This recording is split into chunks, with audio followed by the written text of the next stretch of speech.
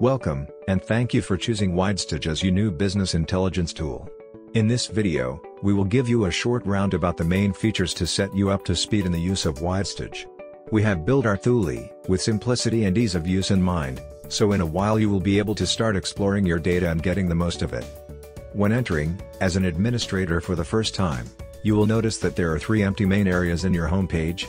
This is a normal behavior, as there are no published reports or dashboards in your public area yet, and therefore, will show empty, as there are no execution history. The same happens in the last executions, and most executed blocks. As soon as you start executing reports or dashboards, those areas in your home page will show data on it. There are 6 main options in your main menu. Those options will be visible or not depending on the user's permissions and level of access.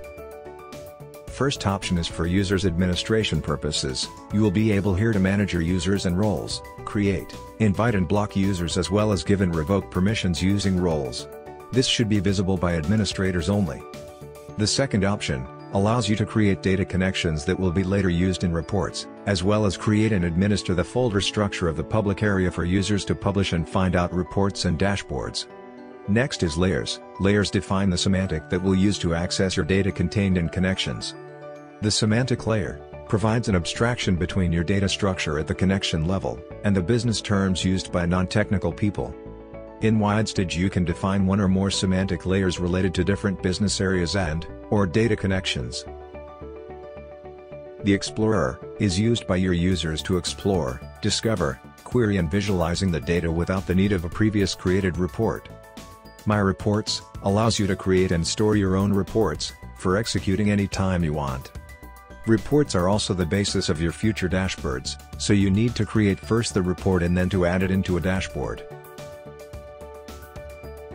In My Dashboards you can create your own dashboards, just placing reports into a single page. Let's start creating a simple data connection. In your main menu, go to Connections. The list of connections will show up empty. Click over New Connections, and the connection form will appear. In this case we are going to create a PostgreSQL connection. So, choose Postgres in the connection type drop-down. After that, type the name you are going to assign to this connection, as well as the rest of the connection parameters as host, port, user, password, etc.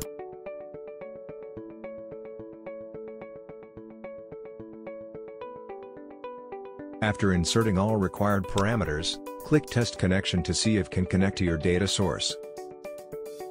Finally, click Create to persist the connection in your connections pool. Your new connection will then appear in the connections list. As soon as we have at least one connection, we can then start creating layers to expose the connection data to the users. To do that, navigate through the main menu up to the Layers option, and click on it. Then click New Layer to start creating the layer. After that, a form will pop up, asking you for the name, and optionally, a description. Type a name for your layer and then click New Layer to save it. After that, the layer you just created will appear in the layers list. You will notice the draft status of your layer. Next step is to set up the layer. To do so, click over Designer to enter into the Layers Designer. The Layer Designer helps you to set up data entity relationships, the objects that will be published, and many other options to ensure the users using the layer will have a smooth operation without the hassles and complexities of the underneath data technologies. On the left-hand side of the designer, 3 tabs will help you to navigate through the resources that your layer will provide. Elements are where your public elements will be visible. Every time you publish an element in the layer will be shown here. You can also order the elements, group them into folders, set up format and other type-specific parameters. The Connections tab, using reverse engineering techniques, retrieves the structure of your connections, extracting the entities, attributes, data types, and other useful information, to help understand the structure of your data to WIDESTAGE. In Connections, navigate through your connection structure just clicking into the different elements. After the connection the first level will be the schema, below you will find the entities and finally inside entities the attributes that belong to those entities, along with their data types, size, etc. Click the Add button at the right of the entity's name to add that entity to your layers model. Do the same with all entities. You may want to add to conform the basic data structure of your layer.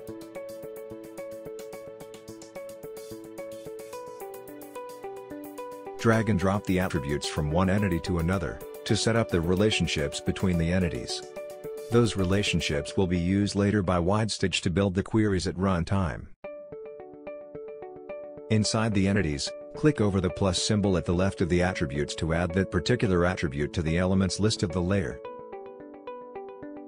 When publishing an attribute to your layer's elements, a form will pop up for you to choose how that particular element is going to be shown, what will be the default format, default aggregation for metrics, etc. Depending on the type of attribute, some properties will apply or not. Do the same for all attributes you may want to publish.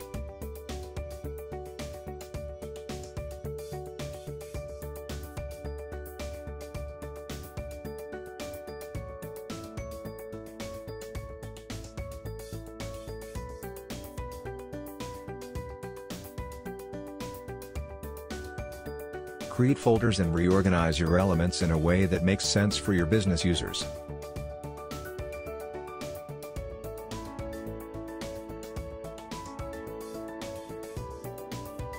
Finally, save your layer, and click over the status badge to activate it, and your layer will be ready to go. On your main menu, click the Explorer icon to enter into the Data Explorer interface. Select your recently added layer from the drop-down in the Properties area of the Data Explorer. And then start dragging and dropping your elements to the Elements Dropping area. Click Run when you have all the necessary elements for your query, and then you will see the results of your query coming through. In the Explorer you can apply all the included features, to sort by one or more elements, apply filters, hide elements, and many other options, that we will go deep into in a later tutorial. Let's see now how can we create and store a report.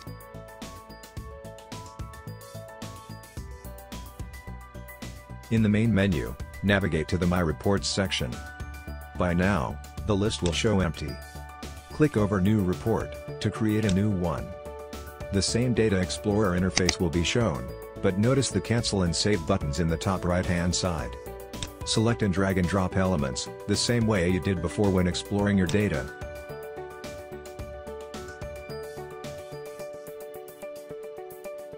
You can add elements and order by any of your layer's elements.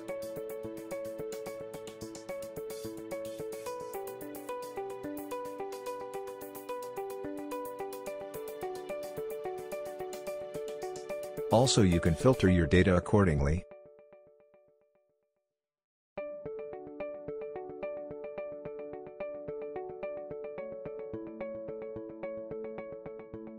Choose then the type of visualization you prefer for this data.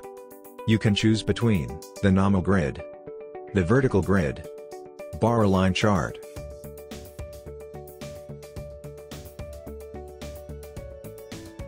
pie chart, HTML widget, or gauge chart. Each of those has their own properties and settings that we will see later. Once you are good to go, click Save to persist your report. A pop-up asking for the name of the report will appear. Type your preferred name for the report and then, click Save again. Your brand new report will then appear in your reports list. If you want to create a dashboard, first click on the dashboard icon you will find in your main menu. After that, click over New Dashboard and the designer will show up. The first thing you need when starting a new dashboard is to add a band. The band is an horizontal container that will contain your reports later on. Click over Add Dashboard Band to add your first band. A brand new band will appear in your canvas. Select the recently added band and click over New Report to add a report to the selected band. In the report list pop-up, choose the report or reports you may want to add to your band, and then click Apply. You will see the report you just selected embedded into the dash band. Select the main dashboard canvas and click again over Add Dashboard Band to add another horizontal band. As we did before, select the recently added band and click Add Report to add another report to the new band. If you want to add more reports to an existing band, just select the band and click over Add Report, like we have done previously. You will see then, that the width of the reports will be accommodated among the reports contained in the band in a responsive way. You can also select the different elements in your dashboard, like bands or reports, to change visualization properties, in a similar way you do that in a web page.